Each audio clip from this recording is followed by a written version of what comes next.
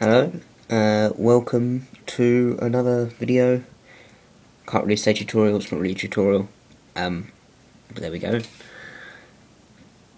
This one is more or less something just to explain some simple things.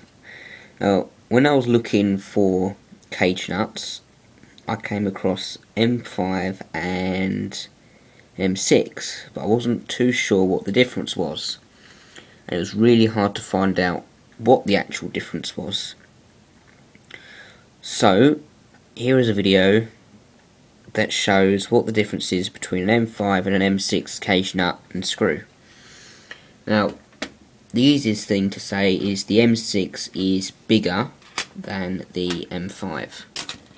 As we can see there, you can kind of see the difference, and then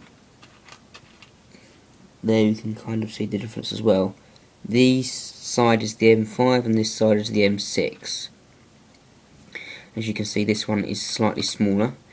That should be 5mm, and I think that should be 6mm thick.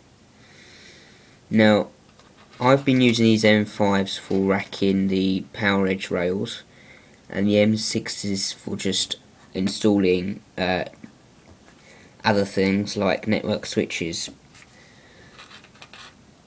If I can try and show you, if I try to put an M5 nut and in an M5 screw and an M6 nut, it should go straight through, which it does, and it fits perfectly in the M5, but you cannot fit a M6 in an M5 hole. It just doesn't happen.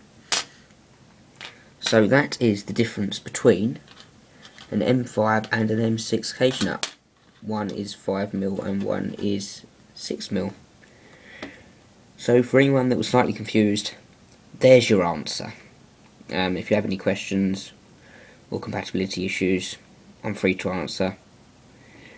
Go on to the next video if you're interested in finding out how to rack server rails.